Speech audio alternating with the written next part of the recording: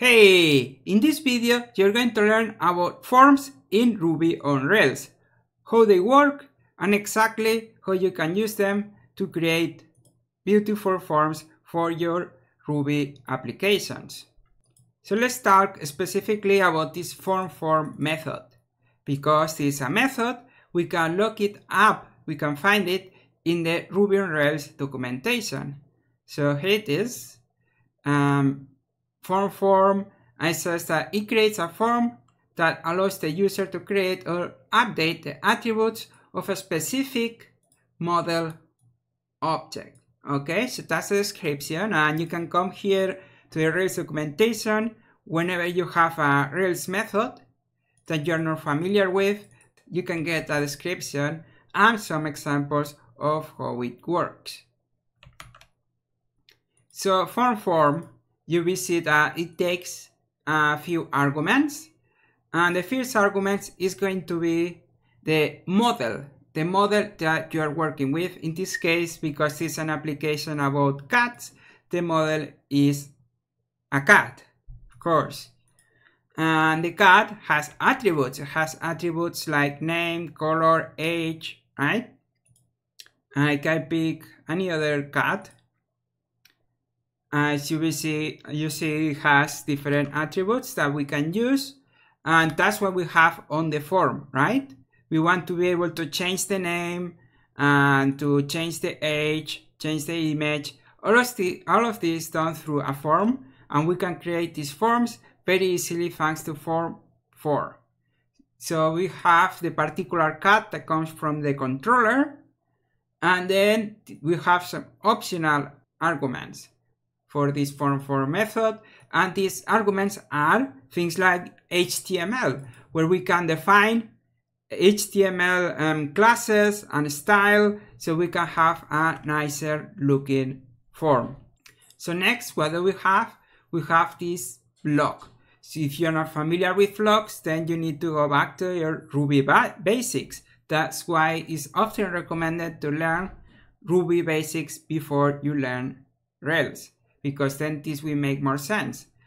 So we have this blocks can have arguments. The argument can be any valid Ruby variable name. So it can be form, can also be f, right? You will often see f in some code. And then when you change this to f, of course, all of these also have to change. So this, the name that you choose, it doesn't really matter as long as it's a valid variable name and it has some meaning. I often recommend that it has some meaning. In this case, form, we know what a form is. That's what we are trying to create here. So what is this specifically? Well, in Ruby, you always work with objects, and we can find out what kind of object this is using a little trick here. So pay attention here, because you might not have seen this never before, and it's a method called debug. And the way you use it is you pass it an object, which form is an object, and we can see the class for that object. Use it like this with the class method. Now with this, and don't forget your equal sign so we can see the output. And remember to save the file. We can reload and we see Ruby class, and then this is the name of the class, which is ActionView Helpers Form Builder. So this is the important part. We're working with a form builder object. So that's what this form is. It's a form builder. What is it for? Is for building forms, right? The name, I think, is pretty good here. We use the form builder to build form. But how does it work? How do we build these forms? Oops, and that's very important to understand, because we take this form builder object and then we use form elements. So what are the form elements? The form elements is what you can see in this page. So let me save here. Is the input boxes, is these numbers, right? Is the file browser. All of these are the form elements. The button this button is also a form element. So we create the form elements using methods that are defined on this class. And these methods are methods like label, and text field, and number field, and file field, and submit. So these methods we translate into the HTML that creates these fields, okay? Another thing that's helpful for the form field, I mean the form builder, is that it's associated with your model, right? So this form builder knows that you have these attributes. So now when we create the text field or the number field and you submit it, because we gave this the attribute names, then it will update correctly in the database, right? So it's doing a lot of work for you in here. And you can explore this more, how this works, if you go to inspect element, right? So you can right click one of the form fields, go to inspect element, and you will see this name that says cat name. That's automatically created for you with Rails. Oh, another very important thing that you notice that the form builder does for you is pre-fill these values, these input fields, with the values that you already have. So if I create a new cat, this is empty, everything is empty, right? But if I want to edit or update an existing cat, this is pretty easy, because input boxes, these text fields and number fields with the current values that exist on the database, on this specific model, okay? So as you can see, form field, this F or form, does a lot of work for you. And I know that's a lot of information, but I gave you a good overview. You can watch this video again if you need to. And the last thing I want to mention here is something that a lot of people might find confusing, is the remote true.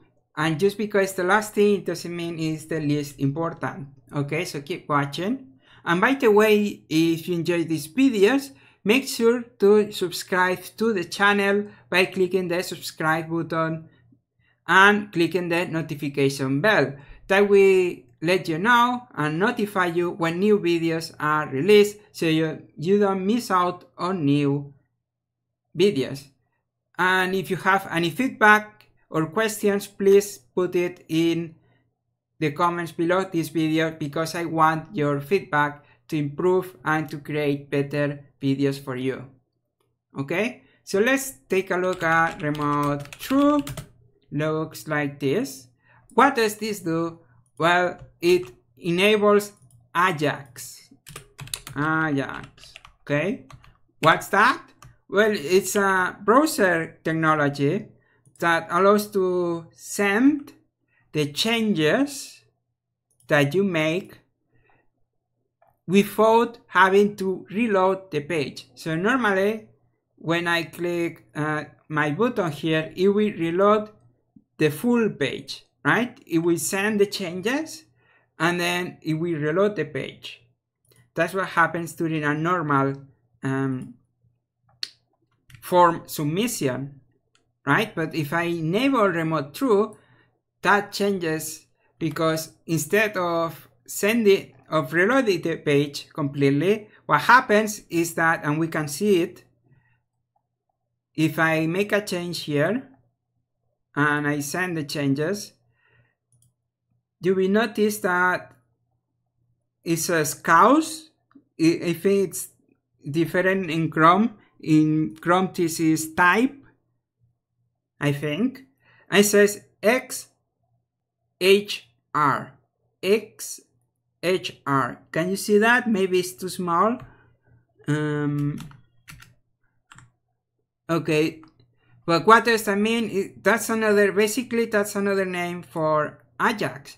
Ajax is how we send the changes to the server with JavaScript, basically. And what happens, here is where the difference is. The page, let's see, here, this part. If I could make it bigger for you, I would, but that's what we have. So this was coming back from Rails as a result of this JavaScript request. And what happens is we get this, and it uses TurboLinks, which is a JavaScript part of Rails. It comes built into Rails, and we replace the contents of the site without reloading the page. So that's more efficient, that's faster than having to do a full reload of the page. Okay? So that's why this XHR request with remote true is helpful. It's just that. It's not more complicated than that. It's just that instead of doing a full reload of the page, we're only replacing the contents of the page. So that's a little bit more performant, faster. Okay? So I hope that helps. If you had questions about what remote true is, and all of this happens automatically for you as long as you define remote true. There is also another way to create forms, which is, and we could say newer because it was added more recently, and it's called form width. And I believe the main difference is that it has remote true by default, basically. And the way you use it is slightly different. It's the same idea, right? It allows you to create a form with fields, number fields, and buttons, and all of this stuff. Only that by default, it has remote true enabled. And it has a slightly different way to specify these arguments. So if you're interested in that, you can again use the documentation and search for how the arguments work. Okay? But form is just fine. As far as I know, it's not going to be deprecated or fall out of favor, at least for now. If you know differently, let me know in the comments. So that's it. That's how you create forms in Rails. It's very easy. There is another way using a gem called simple form. So you might see something like this, simple form. This is a gem. If you find this is a Ruby gem that you can install, and it's similar to this, but it allows you to create a form with typing less. But you don't really need simple form if you understand how form works. Okay, so that's it for this video. I hope you found this helpful and interesting.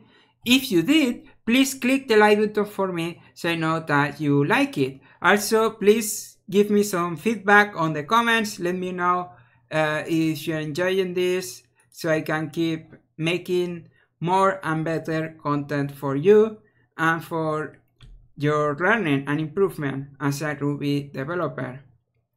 You can also watch more videos like this on this very channel. Have over 100, I think over 200 videos you can watch right now, so you can spend days watching videos and learning. But also practice, very important that you don't only watch videos or only read books and articles, but you also want to practice these things. Create new applications and practice and try different things, and don't be afraid to make mistakes, because that's fine. And if you get error messages, that's also fine, right? Don't be afraid of these things. Just try and play with it and learn, okay? And keep learning and practicing and reading all of these things. And finally, you might also want to visit my website, rubyguides.com, rubyguides.com. In there you will find my newsletter, my Ruby book, and many Ruby guides to help you become a professional Ruby developer. Thanks a lot for watching. Take care of yourself, and I will see you in the next video.